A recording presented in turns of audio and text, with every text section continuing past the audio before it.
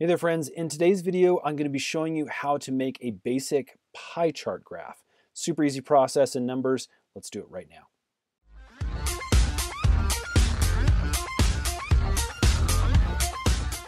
Okay, so we're working on our Mac today within Numbers. This is Apple's version of Excel, and we want to make a basic pie chart.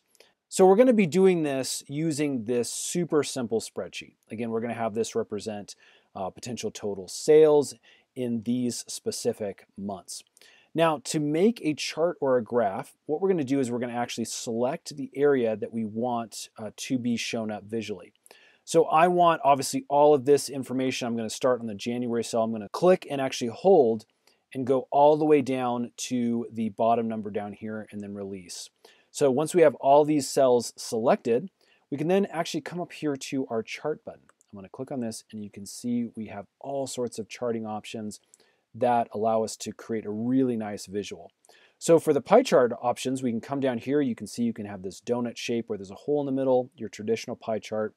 And there's obviously different color schemes too that you can choose from by using these arrows.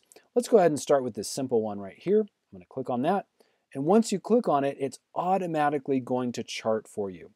Again, this is going to be located directly below your spreadsheet, usually in the white background area, so you can see it a little bit better. And what we can actually do is grab it and we can bring it, drag it up anywhere we want. In this case, I'm going to just bring it up below our numbers. And as you can see, we now have correlating data in this nice pie chart format. We also have our key up here that shows us exactly what these numbers represent. This is obviously in a percentage format. So if we'd like to change that, you can actually come over here, just make sure you're on the wedges section. And there's all sorts of formats that we can use down here. You can see this is in percentage. And let's say I wanted to see the exact number, or maybe I wanted to see it in currency. I can click on that and it'll automatically adjust so it matches. Again, this is a great way to give visualization to your data, especially if you're giving presentations. Friends, that was a very, very basic overview of how to create a pie chart within Numbers.